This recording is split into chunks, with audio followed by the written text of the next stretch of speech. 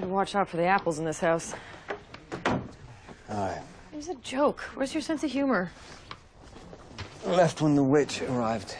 Well, we're gonna take care of that. Regina says she has a plan. No, we didn't. Sure she does. Emma, will you please tell your mother that we're not going to name your brother Leopold? Why not? It was my father's name. People will make fun of him. My father was a king. Which is why nobody made fun of him. Okay, what about Ava after my mother? I don't know how well that'll work with a boy. It might not be a boy.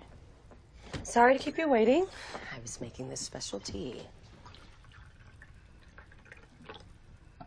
No, don't drink it. It's a deadly poison for summoning the dark vortex. I prefer Earl Grey. The dark what? Selena came by this morning. While the dark one was stealing my heart, she was here gloating. She said that my weakness was that I don't know enough about her past. So I've decided to summon someone who does. We have to talk to my mother. It's a fairly simple ritual, but not often performed. If it's easy to talk to the dead, why not do it more? Well, because to do it, you need the murder weapon and the murderer.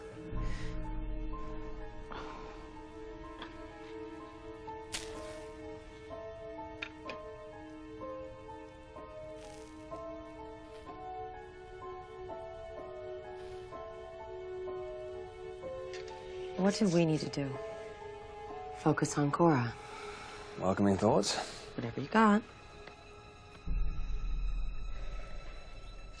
Is it?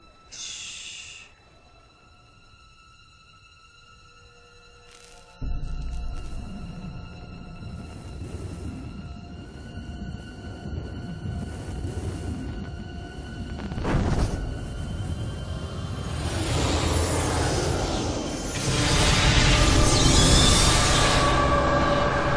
We did it.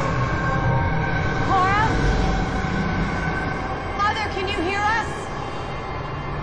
Cora, give us a sign. Do not ignore me now, Mother. Please, you owe me this. Sorry, love.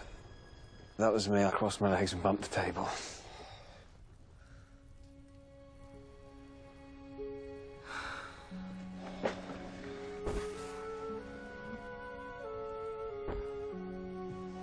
Should we try it again? No.